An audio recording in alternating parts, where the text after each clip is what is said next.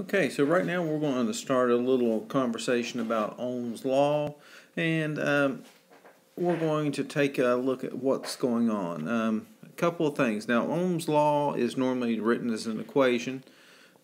A lot of times you'll see it written as V equals IR.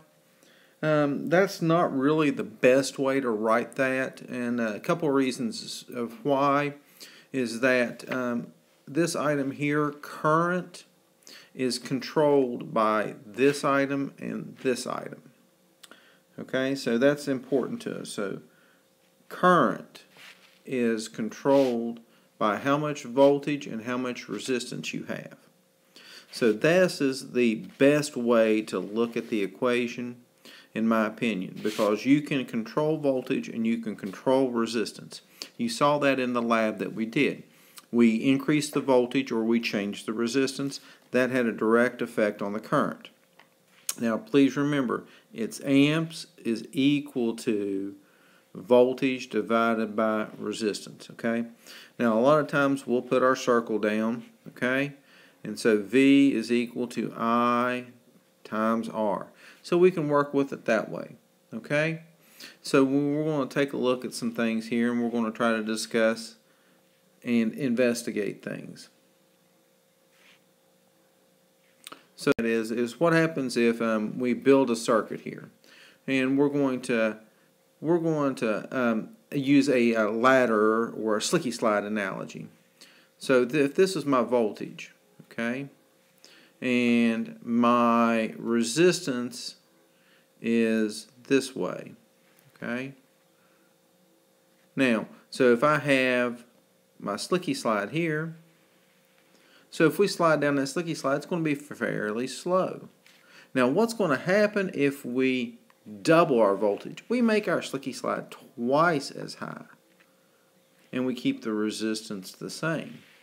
What's going to happen when we go down the slicky slide this time? We're going to go faster. Okay, so we're going to double the current. Okay, now so what happens is we change different things here.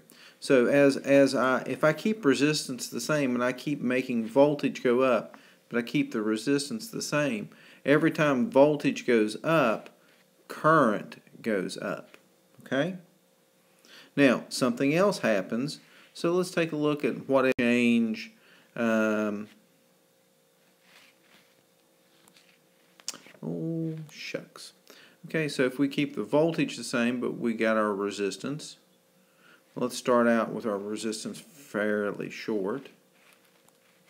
Okay, so we have voltage here and resistance here. Whoa, boy, you go down that slicky slide right there, you're going to be flying. So that's a really big current. Now let's keep the voltage the same and let's double the resistance. So what happens when we go down the slicky slide that time? Our current gets a little bit smaller.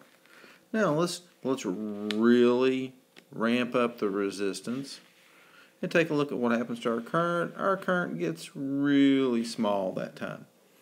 So, and these are a direct ratio, okay? So if this was a 1, this was half as much, this was a third as much, because we doubled the resistance, we tripled the resistance, and we see what happened to the current. Okay?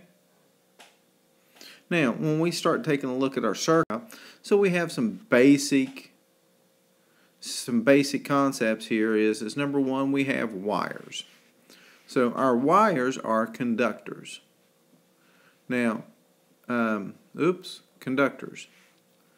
They are low resistance, and that's important to us. That allows us to build the circuit and put specific things in there that are pretty important to us. Okay?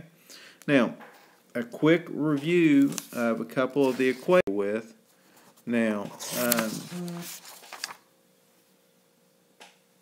let me find it here. Let me pause. Okay, so these are some of the equations that you're going to have to use. So try to keep track of things. And remember that, you know, there's multiple ways that we can talk about current. We can use current. We can use current. A couple ways of dealing with voltage. All of those will help you find all kinds of different information. So when you're looking at this, and be careful when we use the scientific notation, okay? So if you have to use the charge for an electron, please be careful when you put it in the calculator. Make sure you put it in parentheses, okay? And try to use either a proper calculator app or a proper calculator when you deal with that.